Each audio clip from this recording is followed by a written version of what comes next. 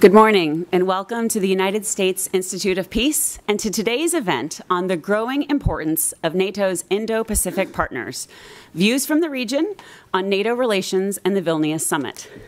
The United States Institute of Peace was created by the U.S. Congress in 1984 as a national, nonpartisan public institution working to help prevent, mitigate, and resolve violent conflict around the world.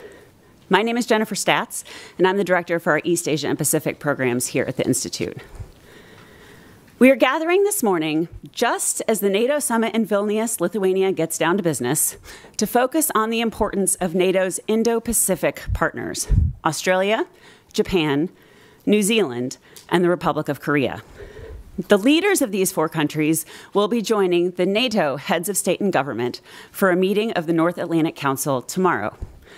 But before that happens, we're going to take some time this morning to discuss the significance of their presence at this NATO meeting and the broader context of relations between NATO and these Indo-Pacific partners. And for today's event, we're honored to welcome some very distinguished guests to our panel. From the Embassy of Japan to the United States, Chargé d'Affaires Tamaki Tsukada. From the Embassy of New Zealand to the United States, Ambassador Bede Corey. From the Embassy of the Republic of Korea to the United States, Deputy Chief of Mission Choon-goo Kim, and joining us soon from the Embassy of Australia to the United States, Ambassador Kevin Rudd.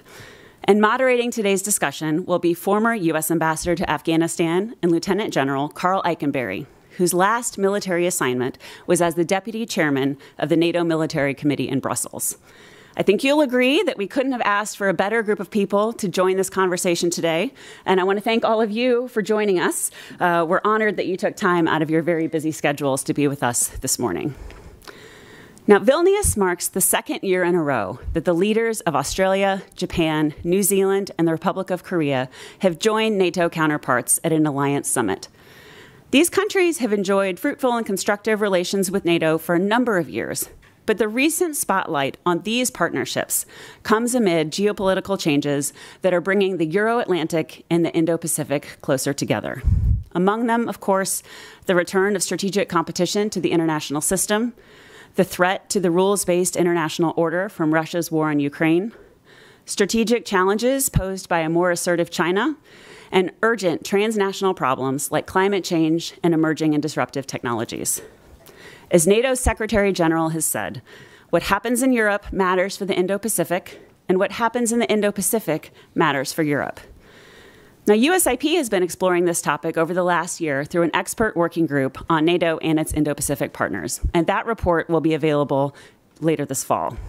But in the meantime, I'm very excited that we have a chance today to hear directly from the Indo-Pacific partners to help us here in Washington and everyone watching online better understand their perspective on these very critical issues. So we have a lot to cover and a fascinating discussion ahead of us. Thank you all for joining us. Thank you to our panelists. And with that, Ambassador Eikenberry, I will turn the floor over to you. Thank you. Thank you. Thank you very much.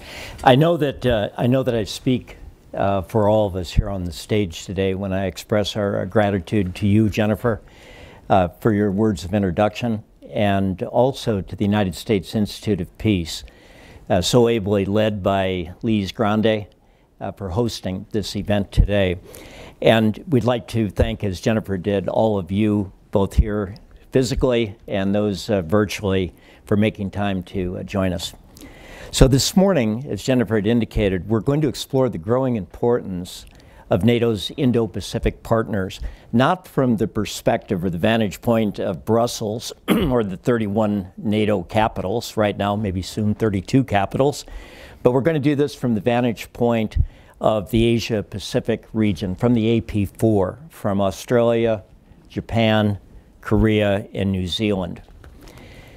We couldn't do better in this regard than with the distinguished diplomats that I have sitting here to my right, all representative of the AP4 countries. It's a very eclectic group. If you look at their bios, I'll make note of those at several points during our discussion today.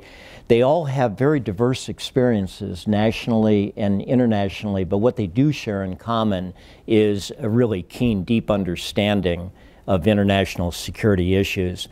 So as Jennifer had already mentioned, NATO relations with Canberra, Tokyo, with Seoul, and with Wellington, these are not new developments at all.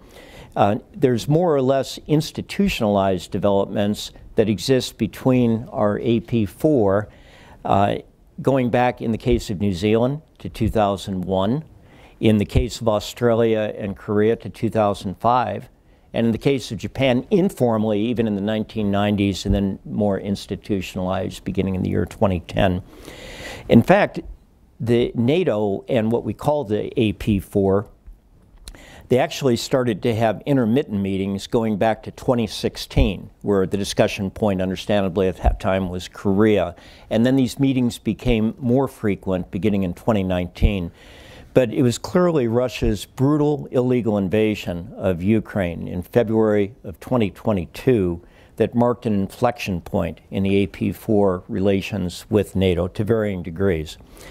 And this is evident if we consider right now, at this time, we're in Vilnius, it's 5:30 p.m., and the first day of the 33rd NATO Summit of Heads of State of AP4 are all there in Vilnius. And as Jennifer, you had said, the second year in a row now, beginning with Madrid last year. So as NATO's Secretary General, Jens Stoltenberg, wrote in an article that was published in Foreign Affairs just yesterday, setting up the summit. He wrote,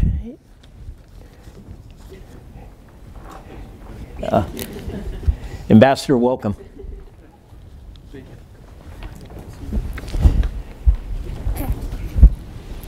So as the Secretary General Stoltenberg wrote in his Foreign Affairs article that appeared yesterday, quoting, "As autocratic regimes draw closer to one another, those of us who believe in freedom and democracy, we must stand together.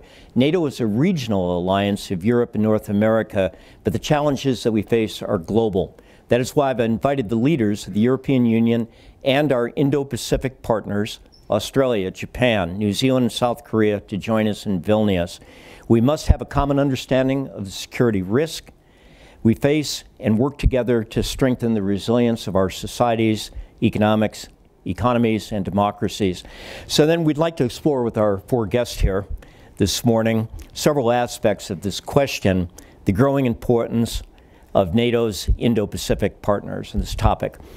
These include, but are no means limited to, number one, how and why Russia's brazen violation of the UN Charter have changed your government's thinking about your respective current and future relations with NATO. Two, how more concretely do your nation's defense establishments and your armed forces hope to benefit from closer NATO ties? Three, although AP4 ties with NATO are not collective, they're direct from each one of your four capitals to Brussels. Is there now or in the future potential for these ties to directly or to indirectly usefully facilitate security cooperation with each other? And then fourth and finally, how do you respond to those who are skeptical of the value of any or all AP4 associations with NATO, whether in Beijing, whether in Paris, or perhaps within your own countries? Or one might ask, since NATO was established as a transatlantic alliance, what business does it have in NATO, in Asia? So if agreeable to our guests then, let's proceed in allowing each one of our four guests here on the stage to offer 5 to 7 minutes of opening remarks on why your country is interested in engagement with NATO and why your leaders have gone to NATO summits now for the past 2 years. Then we'll have a more focused discussion among ourselves. And then most importantly, take questions from the audience here in person or virtually.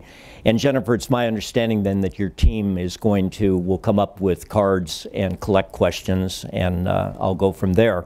Okay, so then let's begin with brief remarks from our guest, and we're going to use the English alphabet protocol, beginning with Australia's ambassador to the United States, Kevin Rudd.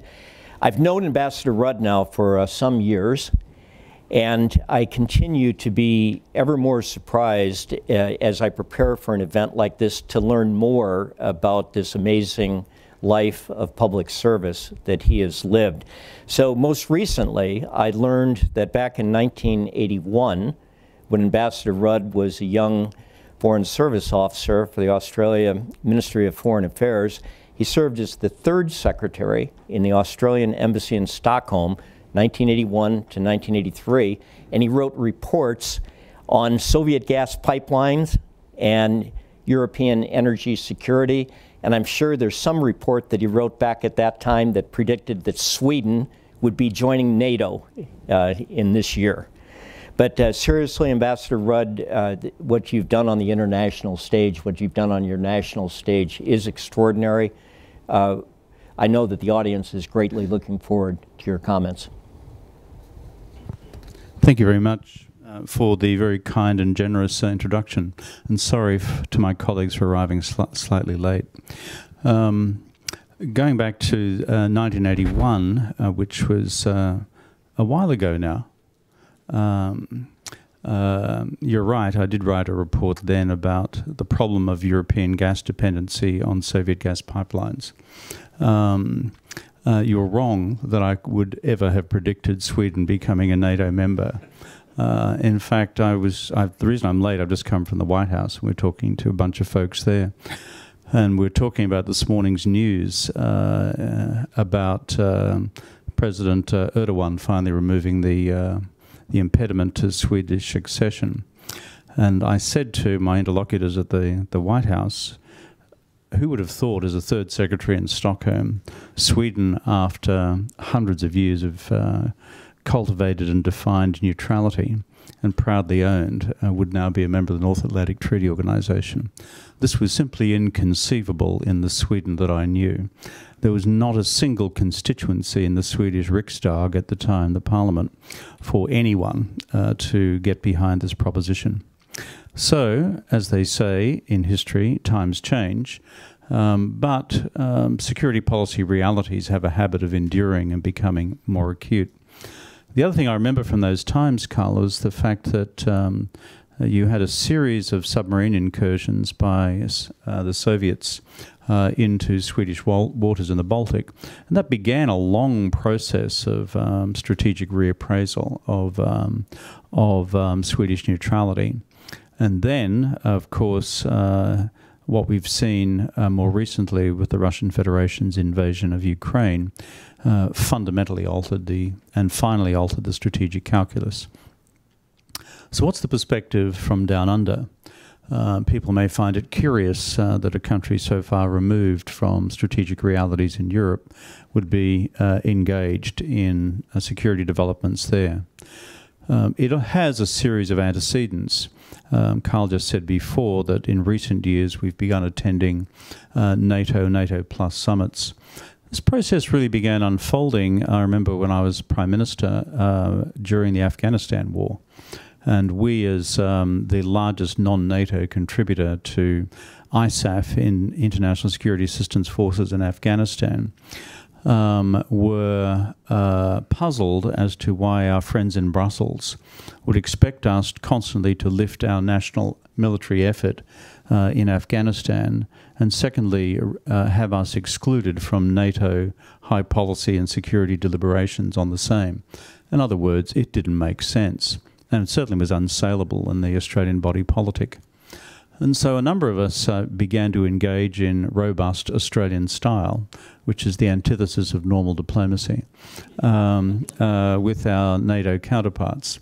And the then Secretary General copped it from both barrels from myself and our Defence Minister. And as a consequence of that, we began to see the formal collaborative mechanisms for NATO engagement with its Asia-Pacific and now Indo-Pacific partners begin to unfold. So I remember attending, as Prime Minister, the 2008 Bucharest summit of NATO, where we had, the morning session was, should Ukraine be admitted? I was not in that session. The afternoon session with all NATO members present was, what do we do next in terms of Afghanistan together? So this has been unfolding really over the last 15 years, which brings us to the present.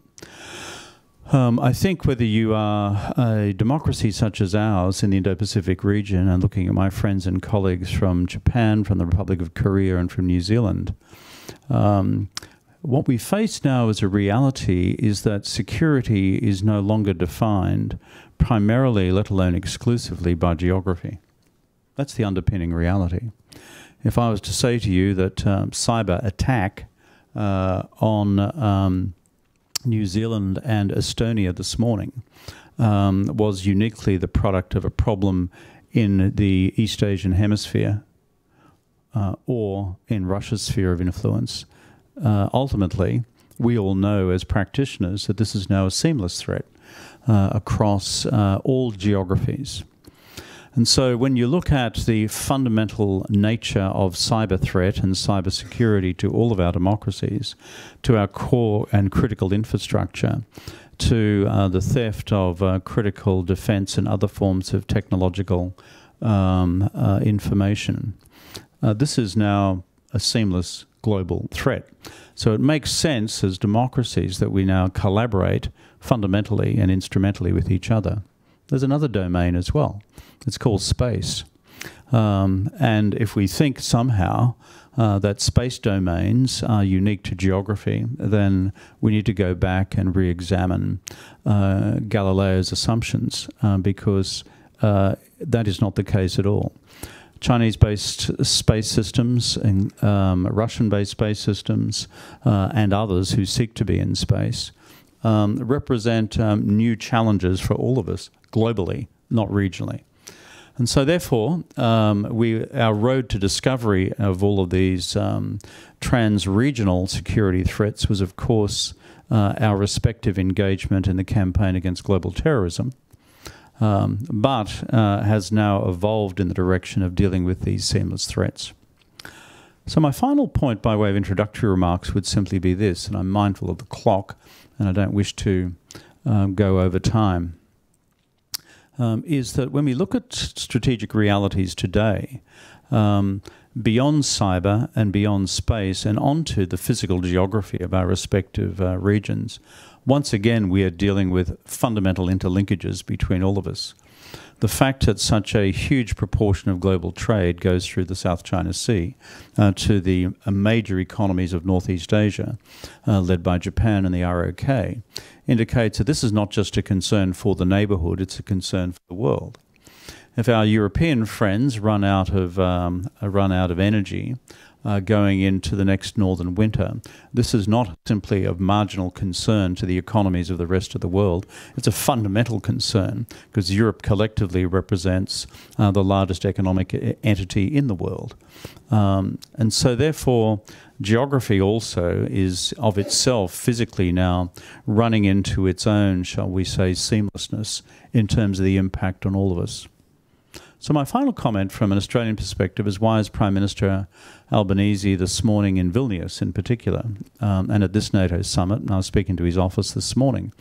It is one, not just the the articulation of democratic solidarity and pan-allied solidarity with Ukraine at a time when Ukraine is under direct threat. Two, there's a materiality from the rest of us as well. The Australian government announced yesterday, day before in Berlin, in a visit there with Chancellor Schulz, that we'd be deploying Australian surveillance aircraft, the Wedgetail, to a 6-month rotation in Germany to monitor the space in and around the supply routes into Ukraine through Poland. We see that as an act of physical solidarity with our friends and partners in Europe as well.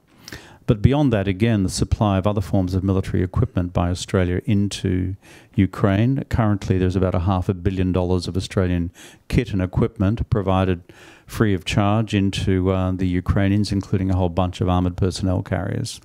And so people often say to me, led by the Ukrainians themselves, why are you doing that? Because you're such a long way away. In fact, the Ukrainian foreign minister said to me recently, of all the demonstrations of solidarity support and the provision of material, kit and equipment, the thing that surprised them most was coming from the distance of Australia. And the answer to that is, and the reasons for it are all of the above. We as a government and we as a country now understand the seamlessness of our security environment.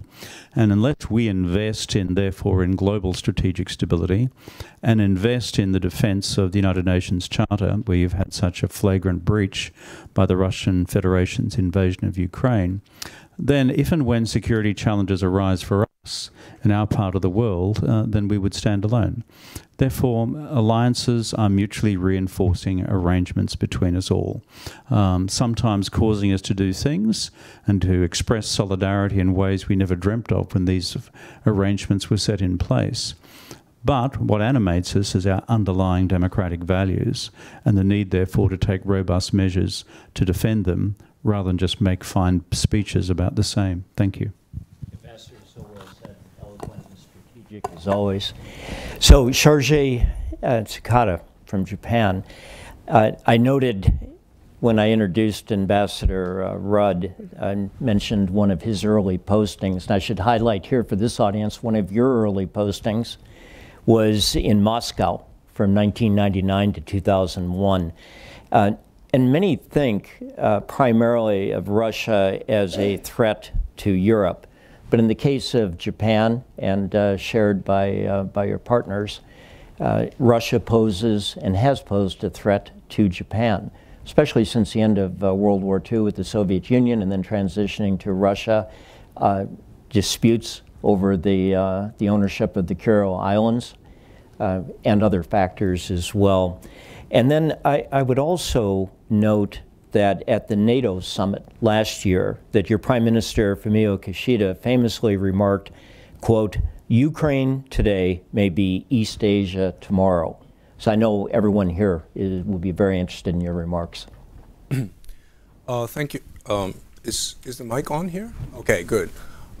Thank you, Ambassador Eichenberg, for that introduction, and I'm very glad that I have this privilege to speak on this very historic day, on the eve of the Vilnius NATO, well actually today, yeah, Vilnius NATO summit, and on the topic of AP4. You're right, I did serve in Moscow a couple of years, and for what it's worth, maybe I have a very tiny sort of window where I could speak something about NATO and its relevance to the Indo-Pacific from that angle. But frankly, I must admit, most of my time in the Foreign Service, I did mainly economic trade and development cooperation. So perhaps today I will talk more from a generalist perspective about how Japan sees the development in this area, i.e. the interlinkage between the NATO community, Euro-Atlantic community, and the Indo-Pacific community. And if I may, I would like to talk a little bit about my personal experience. When I first arrived in DC 3 years ago, I sensed that there was a kind of gap between the Euro-Atlantic community and the Indo-Pacific community, not just in the diplomatic world, but in the think tank or the academia and the business. The gap between Euro-Atlantic and the Indo-Pacific communities, both camps competing against each other to get more attention of the Biden administration, and still worse, lapsing into a negative spiral, as it were. Both camps arguing which is more important, i.e. Russia or China, which is more important or should command a higher priority. And I thought that was wrong, even self-defeating. We should, if anything, engender a sense of community bound by value and interest, because after all, we are working on the same goal. And the interests and approaches that we are talking about here in the context of security, that transcends geography, as Ambassador Rudd mentioned. Of course, geography matters, but increasingly there are areas where our interests and approaches transcend the traditional idea of security. So I think by now there's no doubt, very little doubt, about the interlinkage and the commonality of security interests of the two communities in the Euro-Atlantic and the Indo-Pacific. Why? Quite obvious. Two factors. One, of course, is the evolution or the deepening of the Russia-China strategic partnership. And of course, most starkly evident development is the Ukraine war. And this morning I just browsed through the recent NATO strategic concept paper, and I noticed this reference: the threats we face currently are global and interconnected. And I think this captures the fundamental reason why our two communities are so bound closely. And of course, the blatant violation of international law and norms, the unilateral aggression by Russia, and the attempt to change the status quo by force. That, of course, is the reason why we are all united against this, against Russia. And there is also recognition amongst all the players that the Russia-China partnership is going to stay for the foreseeable future.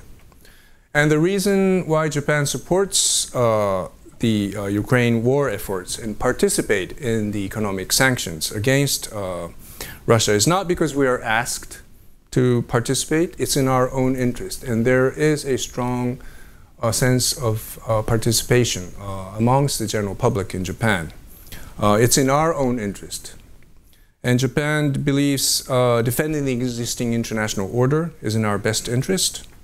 And of course, as Ambassador Eichenberg mentioned, Japan faces Russia geographically on the Far East side of the continent. We have an unresolved border dispute with Russia for almost 80 years, which has denied us peace treaty with Russia to settle World War II. And of course, Japan confronts pressure from China on a daily basis in the East China Sea. People talk a lot about the South China Sea, but in fact, there's also the East China Sea question. And I would advise you to look at the map very carefully. There are seas apart between East China Sea and South China Sea. Altogether, I think there's no doubt that there is a growing sense of commonality of our interests and approaches, and through this Russia-China collaboration and the awareness of the transboundary threats that we face, cyber, critical emerging tech, space, maritime question, disinformation, and so on. And another important factor which I think Europeans or the Euro-Atlantic community is beginning to realize is that Russia's war efforts in Ukraine is only sustainable if China continues to support Russia. So there has been a recent talk about NATO opening its Far East outpost in Tokyo, and for good reason. NATO has interest in monitoring, and if necessary, check Chinese behavior in the interest of NATO. And of course, this is not going to happen overnight. It's going to take some time. But there is a natural sort of coming together of our minds and interest in this area as well. So our approach to security in the Indo-Pacific will basically be based on, first and foremost, on the US-Japan alliance, bilateral alliance arrangement. But on top of that, we think that there is a kind of multi-layered web of bilateral and many-lateral cooperation, such as the Quad, US, Japan, Australia. US, Japan are okay. Japan, Australia. Japan are okay. Japan, New Zealand, and the rest. So this together with a greater level of NATO engagement in the region will contribute, we believe, will contribute greatly to the peace and stability of the Indo-Pacific. And that, I think, would be the basis of how we approach this question of the growing, the convergence of the interests between the two communities. Got it, very well spoken. Thank you very much. So now we turn to the Republic of Korea and Deputy Chief of Mission Kim.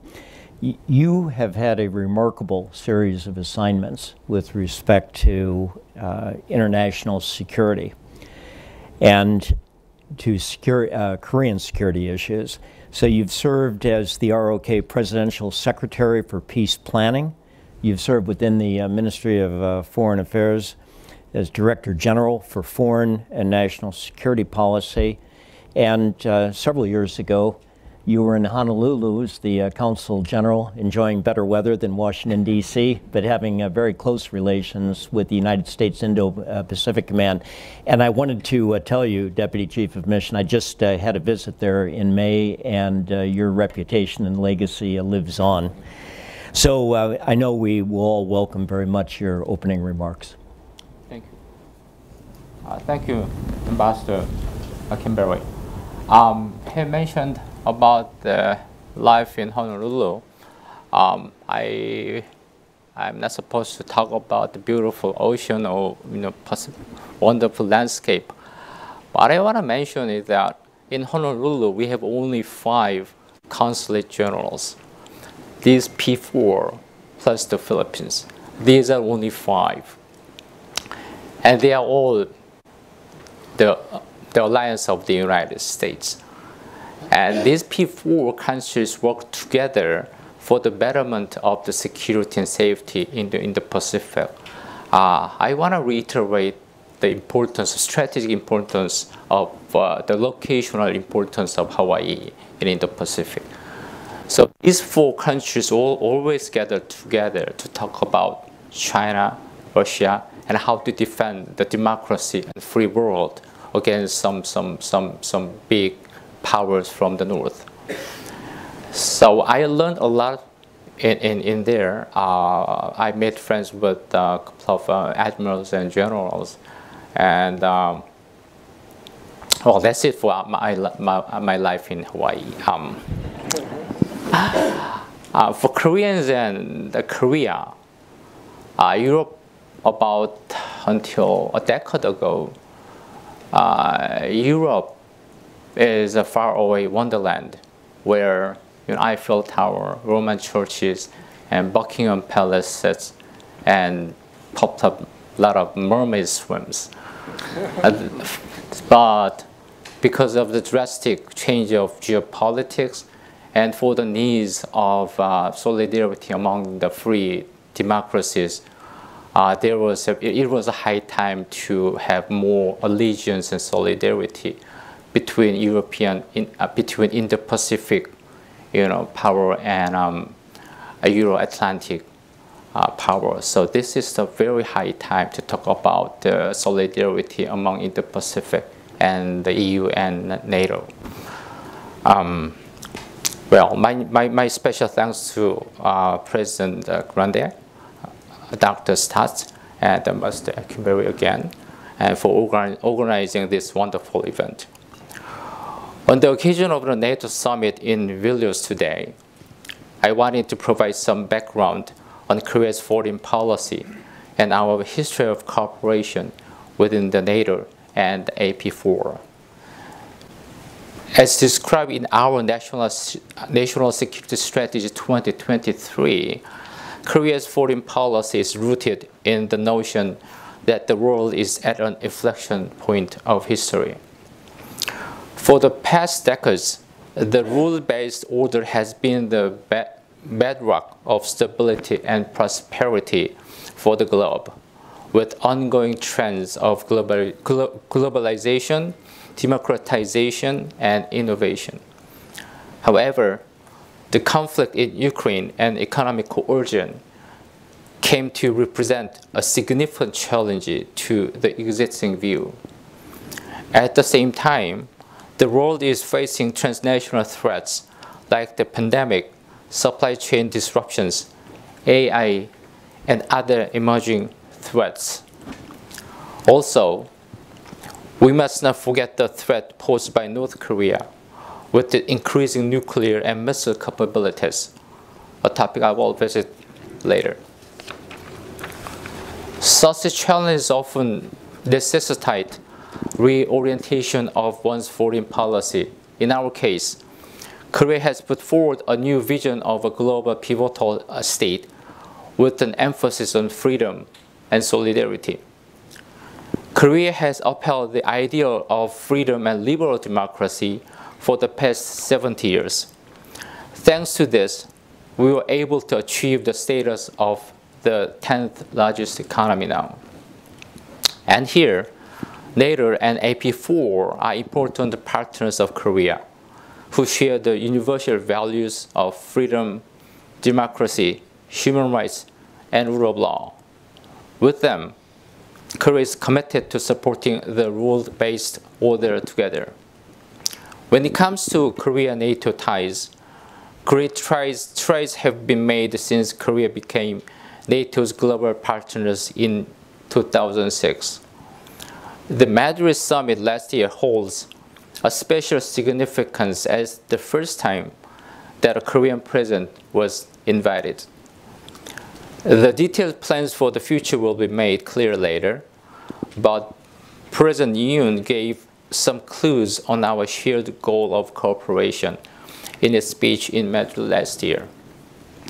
That no single country can take on complex security challenges alone today, and that our cooperation with NATO will contribute to inter-regional solidarity for universal values. As a sign of our enhanced commitment, we also established a permanent representative to NATO headquarters. Currently, Korea-NATO cooperation is focused on expanding joint response against emerging security threats, such as in cyberspace and new technologies. NATO's agenda for cooperation with AP4 is also in progress, featuring cyber and hybrid threats, climate change, and maritime security. Meanwhile, Korea also concluded the ITPP, it was actually today, which will include new areas of cooperation such as public democracy and women's empowerment. In the summit, one of the most prominent topics would be Ukraine. Korea has long sided with the allies and partners calling for an end to Russia's invasion so that peace returns to Ukraine immediately. Going forward, Korea plans to continue to assist Ukraine in many different capabilities. Pivoting back to our own region, the strategic importance of the Indo-Pacific needs no further elaboration. This is home to 65% of the world population and 62% of global GDPs, a critical maritime trade route, and the center of semiconductor and other industries of importance. In this vein, AP4 is a community in which we can work together for our shared value, and we look forward to hosting the new rounds of AP Summit tomorrow. Since we first met last year at NATO, the 4 countries have continued high-level talks, and the Vice Minister meeting in January was joined by the EU as well. All of these highlights Korea's commitment to the values of freedom, peace, and prosperity as described in our own Indo-Pacific strategy, first ever revealed last year. Lastly, on the challenges posed by North Korea, we believe that the world must come together to issue a firm warning that there is nothing to be gained from sticking to the path of provocation. Today, our approach to North Korea would be best summarized as the 3 Ds: deterrence against nuclear threats, dissuasion from continuing nuclear development, and 3, dialogue as a means to achieve denuclearization. Meanwhile, North Korea's human rights remain in a dire situation as well. And we need to continue to speak up for the people of North Korea to make a positive difference. In closing, our foreign policy approach to the new security environment is cooperative diplomacy with an emphasis on solidarity. The state visit of President Yoon to Washington in this April represented a drastic upgrade of the alliance to address many complicated issues. We also opened a new era of cooperation with Japan. And our long-standing friendship and cooperation with Australia and New Zealand are growing stronger as well. To reiterate, Korea is committed to continuing efforts to promote freedom, peace, and prosperity of the Indo-Pacific and the world, along with NATO and AP4 countries. This is not an agenda here, but I dare to say, I strongly, hopefully, happily say that this year is genuinely the year 1 of the true cooperation among 3 countries, Korea, Japan, and the United States. So this is also another symbolic gesture and token of our democracies to show freedom, to show solidarity and allegiance to the whole world. And I want to welcome, even though we are not a member of NATO, I want to say welcome to Sweden. Thank you.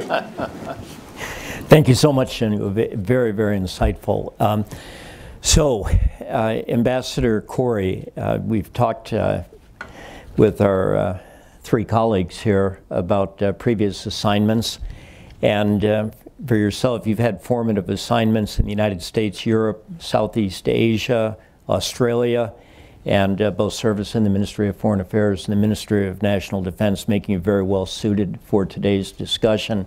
And we just reconnected and found out in 2001 that Brigadier General Carl Eikenberry had the honor of escorting Prime Minister Helen Clark to Arlington Cemetery shortly after 9/11, and a junior officer in the embassy was in her entourage there. So great to reconnect.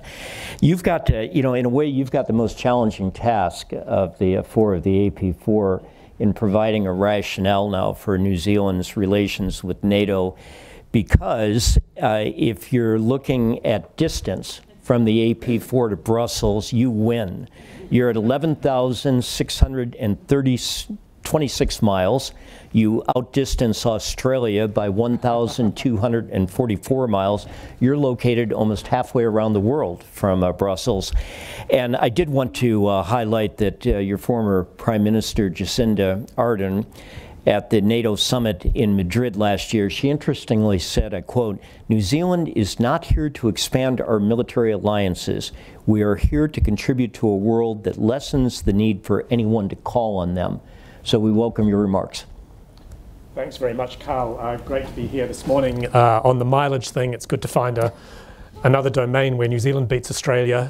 But whether distance from Brussels is quite the victory that we're seeking is another matter. But more seriously, I think, as you've heard from the panel this morning, contemporary security challenges collapse mileage, and that distance is becoming less relevant. But many thanks to you and to the USIP for convening this very important event, so timely, as everybody has said, with our 4 leaders about to attend a session of the NATO summit in Vilnius. And I thought I'd begin by, in a sense, acknowledging my colleagues on the panel, because of, as they've all said in various ways, or acknowledging the countries they come from, it is not some sort of accident that it is these 4 countries that are engaging with NATO, and that NATO is in turn engaging with For New Zealand, Australia is our ally and our closest friend. Japan and Korea are very important regional partners with whom we're developing, increasingly close and intimate relationships. We all have a long but growing history of security cooperation in our region and share very deep interests in a secure, open, peaceful and prosperous Indo-Pacific, and more widely, a secure, open, peaceful and prosperous Euro-Atlantic area as well.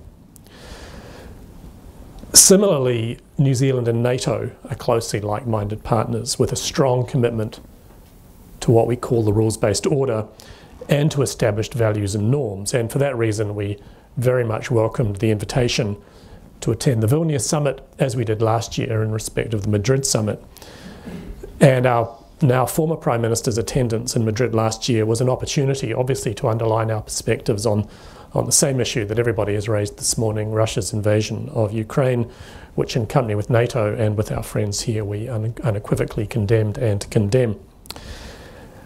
But of course, our presence at the summit last year and again this year reflects the global consequences, and I think Kevin said it first, of what were once seen as regional security challenges. There is a continuum, if you like, between the security of the two regions. I like the word that Kevin used, a seamlessness, a growing seamlessness. And this is shown in distant countries like New Zealand contributing to the defence of a far-off land such as Ukraine, and it is shown, of course, in NATO's growing interest in our region. As others have said, our relationship, and as Ambassador Eikenberry said at the beginning, our relationship with NATO is not new. It dates back over 25 years. Might surprise some people here today that we first deployed on NATO operations in 1996 in Bosnia-Herzegovina. And of course we had, as Carl well knows, we had security forces in Afghanistan for over 20 years as part of NATO's ISAF there.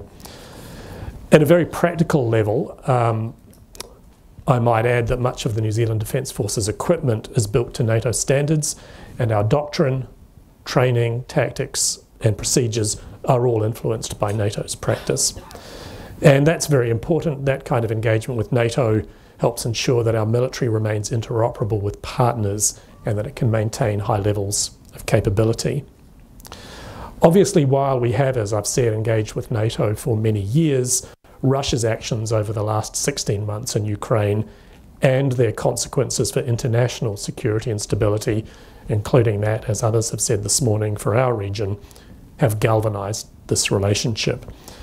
Russia's disregard for the UN Charter, for international law, poses what we would see as the most acute threat to the international rules-based system since the Second World War. So we stand with NATO, the allies, and our partners, condemning those actions in the strongest possible terms. As a result, we made a number, or continuing to make a number of significant contributions to the defence of NATO, of both a military and other kinds. I won't detail those this morning. But doing so reflects what we see as the global implications of Russia's invasion, which in addition to posing a challenge to the rules-based system, also has serious consequences, as Kevin said in his presentation, for the global economy, for fuel and for food prices. Strategic disruption, though, is not confined to the consequences of Russia's invasion of Ukraine. As then Prime Minister Ardern said in Madrid last year, in our neighbourhood, we see the mounting pressure on the international rules-based order. We see attempts to disrupt and destabilise. Separately, she said, China has become more assertive and more willing to challenge international rules and norms. So all these developments are going to shape our relationship with NATO and with our Indo-Pacific partners.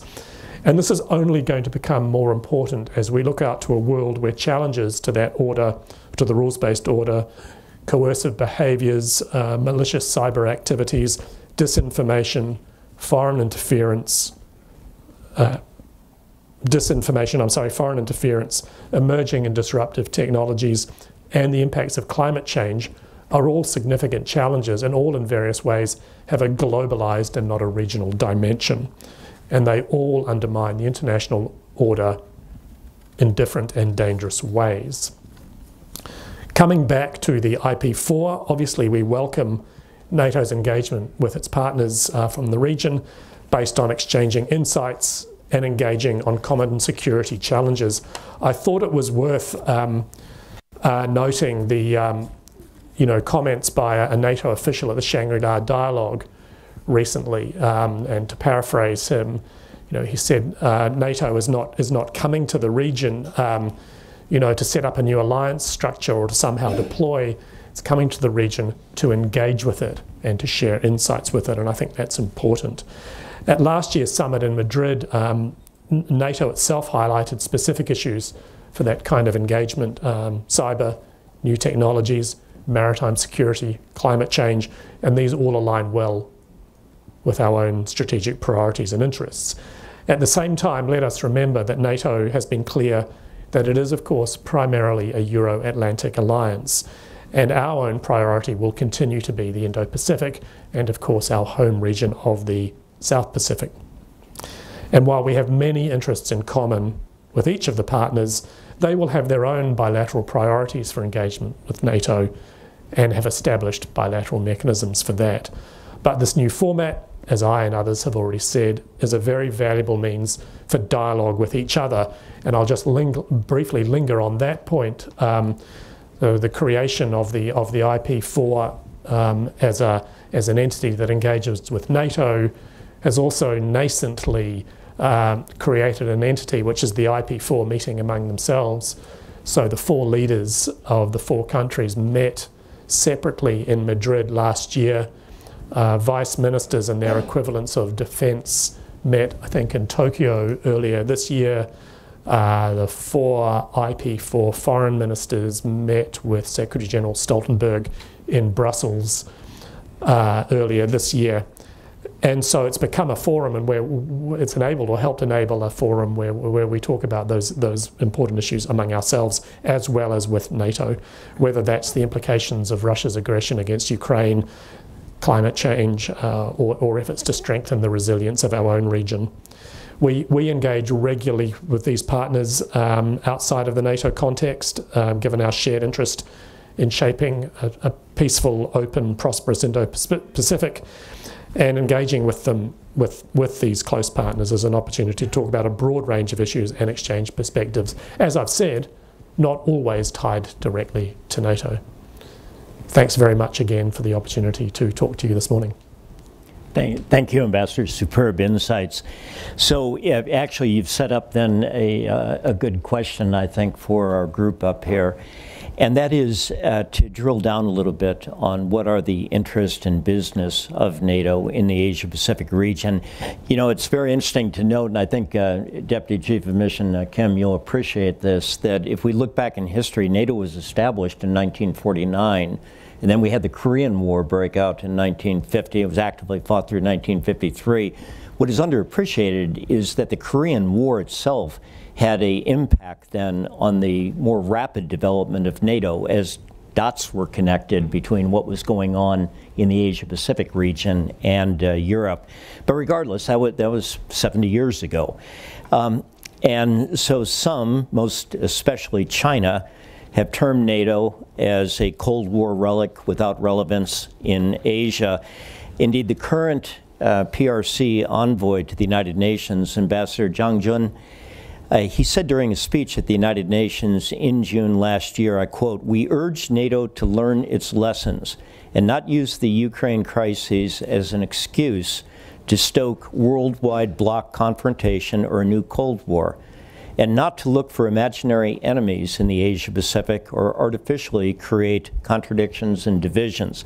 We firmly oppose certain elements clamoring for NATO's involvement in the Asia-Pacific or an Asia-Pacific version of NATO on the back of military alliances.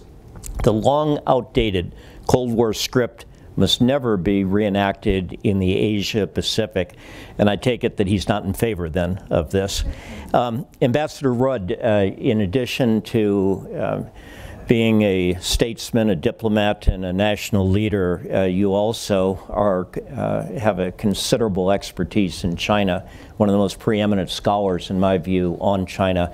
So I'd like to start with you then. How do you respond to Ambassador Zhang Jun? Well, that's interesting. The Chinese have an expression. Any Chinese speakers here in the room? It's called "hu shuo ba dao," which is we don't agree with that. Or rubbish. Yeah. And I think the ambassador's doing his job as the Chinese PR to the UN. But 2 points simply need to be made. One, which relates to the United Nations and the centrality, therefore, of international law. Our friends in China need to reflect very carefully on the Permanent Court of Arbitration's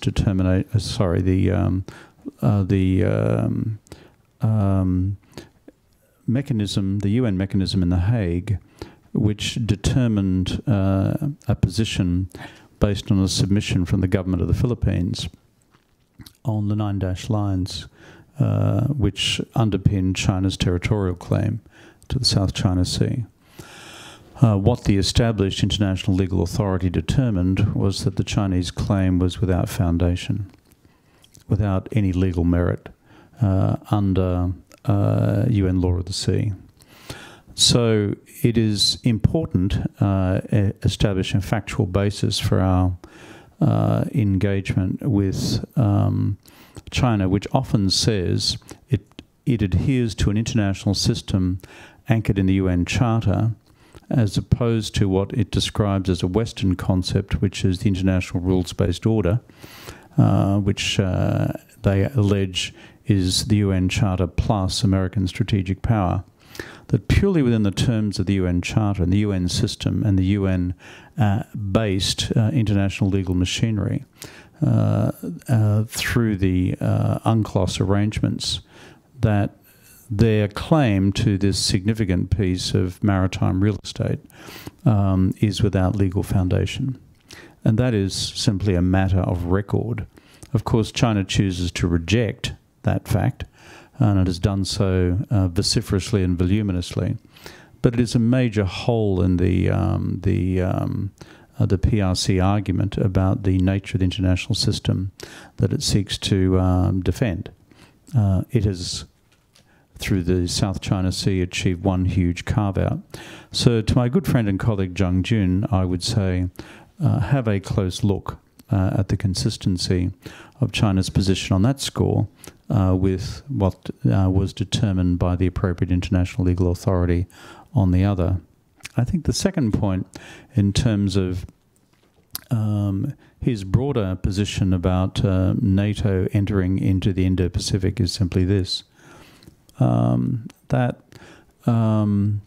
the nature of NATO's interest in the Indo-Pacific region has grown over years as a consequence of the Indo-Pacific's rising economic significance. I think our Korean colleague referred to the numbers just before. Also, our NATO colleagues and friends see a vast array of emerging security challenges in the Indo-Pacific which are of direct and indirect relevance to them. And so therefore, that's important for us to note.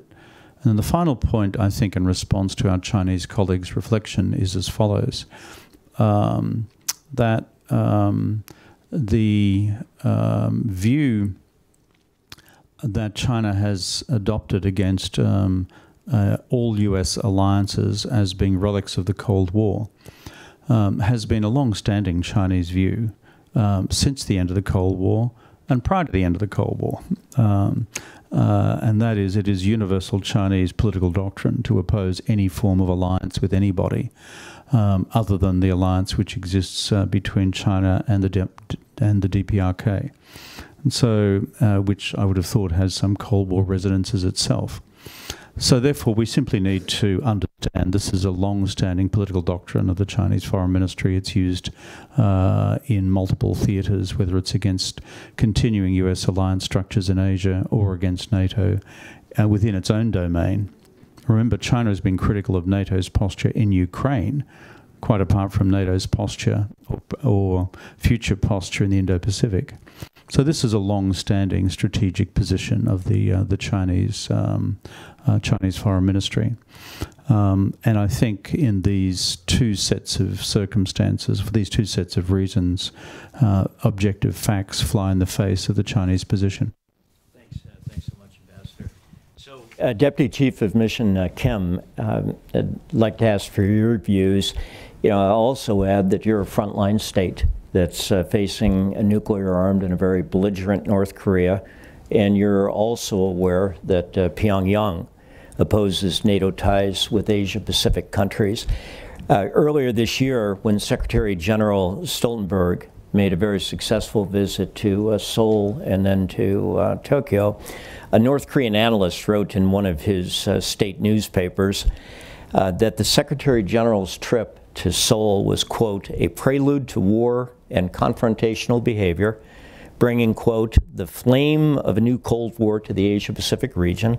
And he went on to condemn Secretary General Stoltenberg as the head of a military organization that turned Ukraine into a theater of proxy war, noting his rival in the Asia-Pacific region, which is out of his operational scope, is raising concerns. How do you reply? All right, what North Korea tells the world is just like what Chinese tell the world. It's more a mimic of what Chinese told to the world. North Korea has 100 ways of verbally attack the free world, including South Korea, NATO, EU, and the United States and AP4.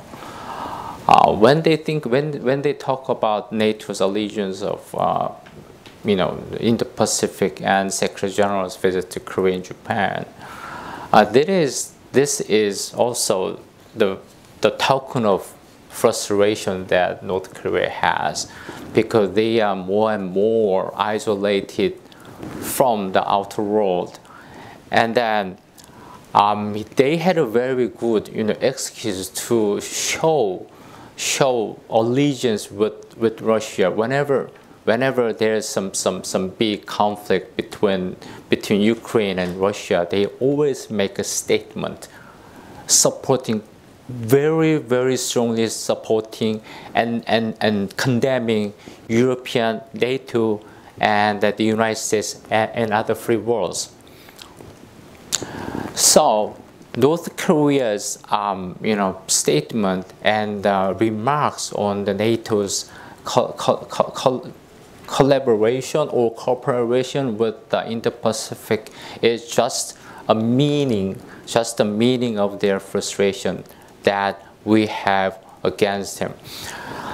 What is interesting is that North Korea, for the first time, described the Republic Korea as Republic Korea yesterday.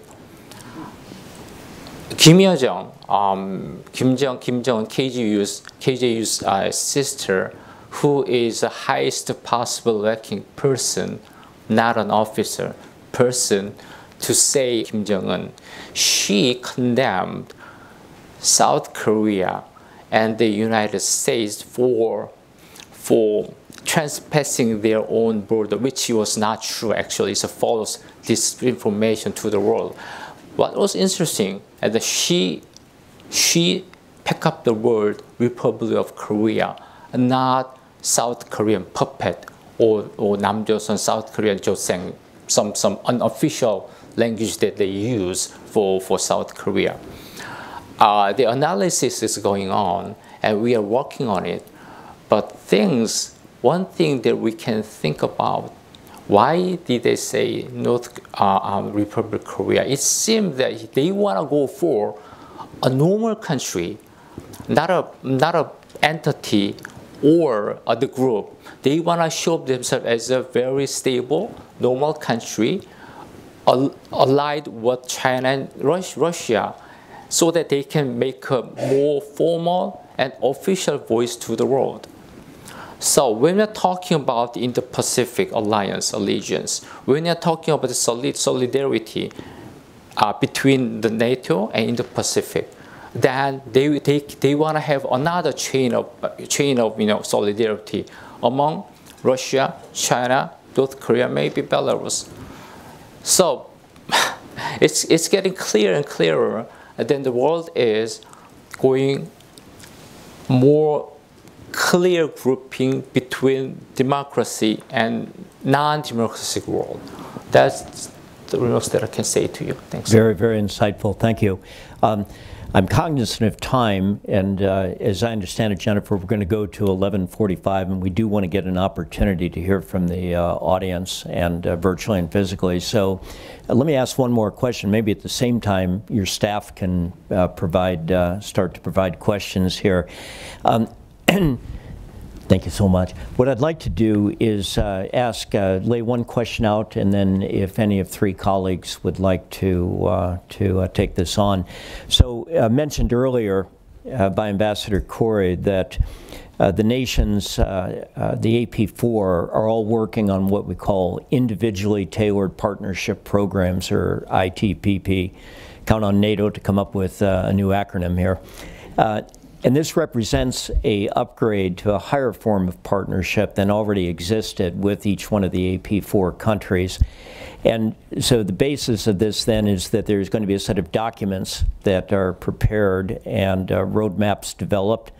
And then the partners will explore collaboration with NATO on such topics as cybersecurity, space, and fighting disinformation. Indeed, I think you said, Deputy Chief of Mission Kim, that your nation has signed, has got now this document in place. Great. What I want to do then is ask colleagues here, since these are tailored programs, they're not AP4 collective documents, in each one of your instances, can you briefly say what you would then believe would be your defense establishment, your military's benefits mutually with NATO that could be achieved here? How would these documents look? And maybe I could start, Ambassador, with you. Thanks very much, Carl. We have had a long-standing partnership arrangement with NATO, and this year it will transition to an individually tailored partnership program. What the exact areas it will cover has yet to be agreed. I spoke in my formal comments noting the issues that NATO had highlighted for cooperation with the Indo-Pacific 4 countries at large, cyber issues, new technologies, maritime security and climate change. They will align well with New Zealand priorities, and I wouldn't be surprised if our ITTP covered at least some of them. But as it's yet to be finalised, I probably can't say any more at this point. Thank you. Well, yours is signed. Can you tell us anything about it? When my president had a conclusion with his counterpart, it's about 5 hours or 6 hours, so it's a quite brand new agreement between NATO and the Republic of Korea. As other things go, we want to go first with very soft issues. Even though NATO is alliance, military alliance, and Korea has a military alliance with the United States, but it is a very initial stage of birth. So we want to go for soft things like climate change, women's empowerment, as I told you before, which is, it seems not relevant to the security, but women's empowerment is quite a big issue in Korea as well. So we want to go for it. We want to go for public diplomacy, which is, again, a very soft one, but a very important thing that we can learn from the people and the leaders of the country. So we will start with that. That's very helpful, very clear, and thank you for your candor there. George, my understanding is that the Republic of Korea and Australia are probably the most advanced in their discussions of this agreement, but can you give any insights into how your country could look at this? I think there was an important announcement in January this year when Secretary General Stoltenberg visited Japan, where we issued a joint statement, Japan-NATO statement, where we identified 4 areas, critical areas, where we can further explore, deepen our collaboration. One is, of course, cyber, as many commenters have described today, and also space, disinformation, and critical and emerging technologies. But I would say on top of that, we would like to further expand our layers of consultations and discussion, intelligence sharing at all levels, from the ministerial to the working level, and through our diplomatic outposts in Europe and NATO countries. So information sharing, consultations at all levels, that would be also a very important area we would like to strengthen. Thank you, very helpful. So starting to turn to questions now from the audience. Are we finding a way to get the virtual questions into? Oh, these are, okay. So to paraphrase from several of these then, we've talked about that the AP4 is not a formal grouping. It's 4 countries that have direct relations with NATO and Brussels. But NATO has all kinds of formal groupings of countries. There's something called the Partnership for Peace, the Mediterranean Dialogue, the Istanbul Cooperation Initiative. So then I'd ask our 3 diplomatic representatives here this question. As you look at the AP4 as a group now and into the future, is there any merit in making it a more informal organization or even a formal organization? And if you could speculate in Vilnius, what are your 4 heads of state going to be talking about? And could we start, Chargé, with you? Sure. I think we should not sort of overvalue the importance of kind of institutionalization of our fledgling or burgeoning collaboration. What is important that we have sort of mutual interest, mutual engagement in each other's areas. I always find the analogy of the broken window theory, which Mayor Giuliani used to espouse when he was mayor. The more eyeballs watching the area, the better to deter or to prevent crime. I think that was the core idea behind that. And I think that applies to security in general. The more countries who engage in a specific area or domain, the more that can deter malfeasance or malicious behavior. And I think that is the value of NATO countries engaging and participating in Indo-Pacific security affairs. So at this stage, I would like to see more general interest of the European countries, NATO countries, engage in the Indo-Pacific situation, to understand the distinction between East China Sea and South China Sea. No, I'm just joking here. To have that sort of wider appreciation of the value of the convergence of interest between our 2 communities. Thanks. I will remember the broken window analogy. Ambassador, your thoughts on AP4? Informal, should become more formal? What do you talk about? Well, it's early days, isn't it? We've had one presence at the summit last year and another one this year. I'm not aware that anyone on either side, in either realm, the Euro-Atlantic realm or the Indo-Pacific realm, is talking about formalizing anything. One of our panelists this morning used a word which I thought was very apt, and that word was community, building a community, and I think that's quite a helpful way to think about it, with habits of dialogue, habits of cooperation, habits of engagement, and I'm pretty confident we can achieve that under the current format, whereby we are now in the process of having had 1 and nearly 2 summits, and as I mentioned in my comments earlier, a set of meetings in other formats with foreign ministers or defence officials. And I think that is a good way to manage the IP4 concept for now. Thank you. So again, continuing with questions here, Choon-goo, for you. I'll just read the question, well written. Since the United Nations Security Council is paralyzed, is NATO a better venue to seek support to make real changes in addressing the North Korea threat? In other words, how can NATO help, if at all, with regard to the North Korea challenge?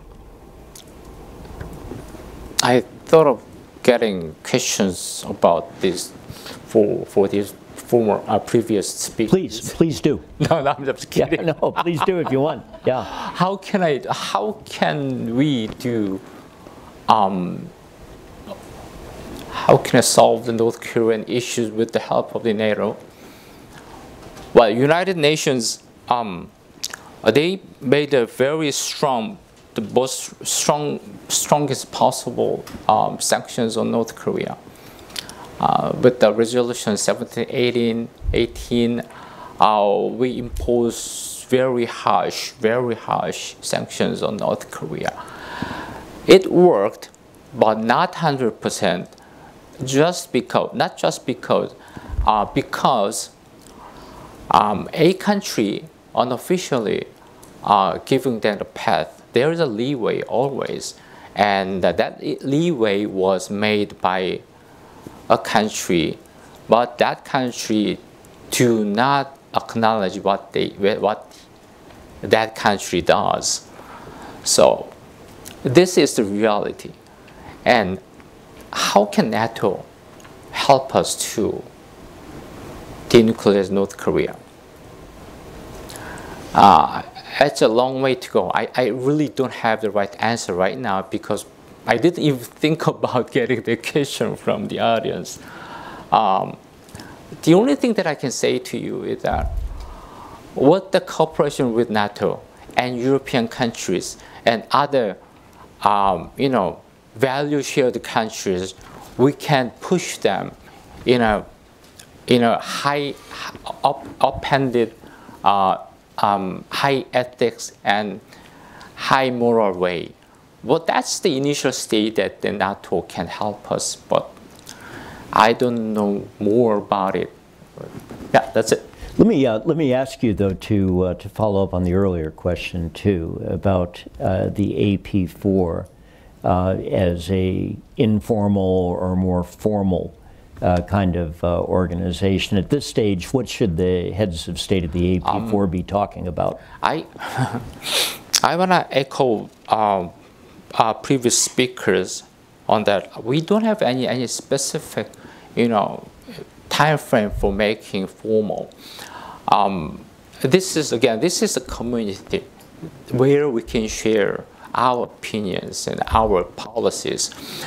AP4, this terminology is only used related to the NATO. Korea, Japan, New Zealand, and Australia, they are the democracy in the Pacific.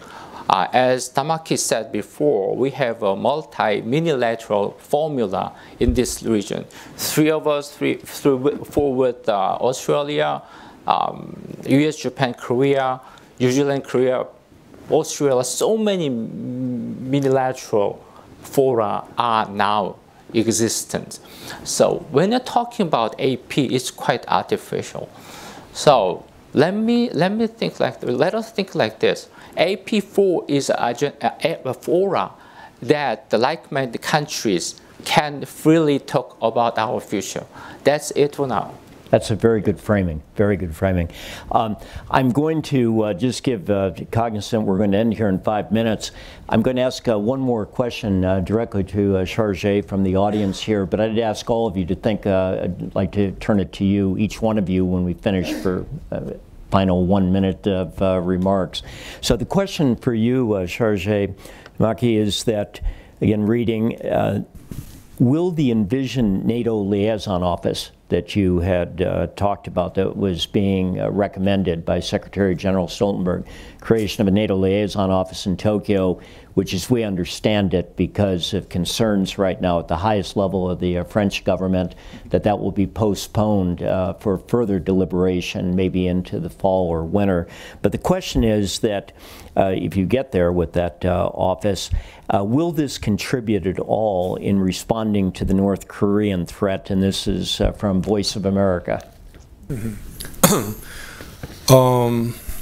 Well, the question of opening a physical presence in Japan or Tokyo, I think that is not an important thing. The important thing is that we continue to develop this sort of gradual understanding of each other's threat perception and sort of mutual, sort of intrusive, I would say, understanding of each other's policy towards Russia and China and wider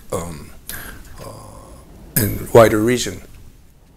And the question of opening an office there, we are not a demandeur, so we of course welcome that move. We already have our representation in Brussels.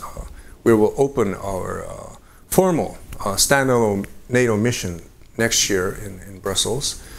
So through that channel and other channels that exist already, I think there is de facto very, very good information sharing. So opening of a physical office would be sort of final step in that build-up.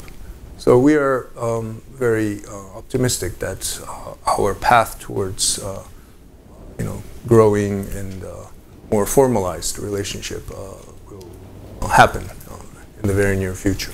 Thank you. So let's do the final quick round here. And Deputy Chief of Mission Kim, if I could begin with you, just any final thoughts you wanted after this great hour and a half of discussion that you wanted to leave with the audience here. Well, thank you again, Carl. This was a very unique, chance and a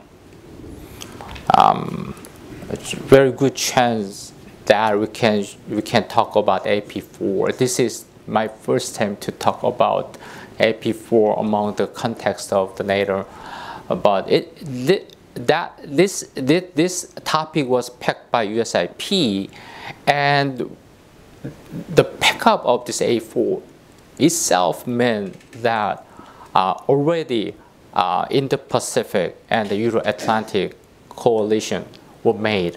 We have to go further and further in making our free world be more free and more democratic. We are the full-fledged democracies. So we have some sort of obligation to share our value with human rights and the importance of life and death to the people who do not enjoy. So that was our final game and the aim. Very eloquent. Ambassador Corey.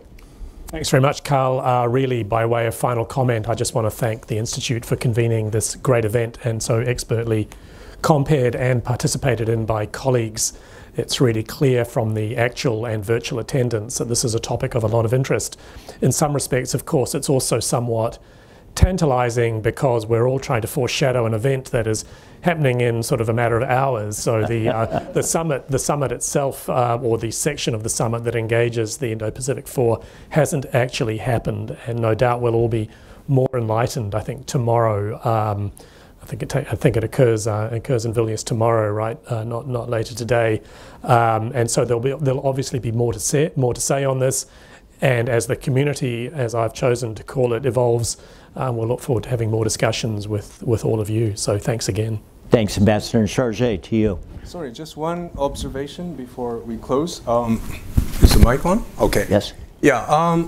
Today we have been talking about AP, Asia Pacific 4. But I noticed when I was listening to Ambassador Rudd, he referred to AP4 as IP4. And I was wondering whether it stood for Indo-Pacific 4 or the Australian pronunciation. Well, that was my I wish he was here to hear that. Thank you. So we come to the end of what I think has been just a wonderful hour and a half together here. So a couple of ending points here. First of all, to Lise Grande, Jennifer, to you and your great USIP team, thank you so much. Secondly, we know that in Vilnius right now and tomorrow, there's history is being written. That's no understatement, or not an overstatement. History is being written. And I have to say, after our discussion up here, I've got confidence it's going to be good history. And then third and last, to include Ambassador Rudd, I think all of you would agree with me that who we have sitting up here right now are superb, superb representatives of their country. Their countries are lucky to have them here, and the United States of America is lucky to have them in Washington, D.C. So a round of applause to all of you.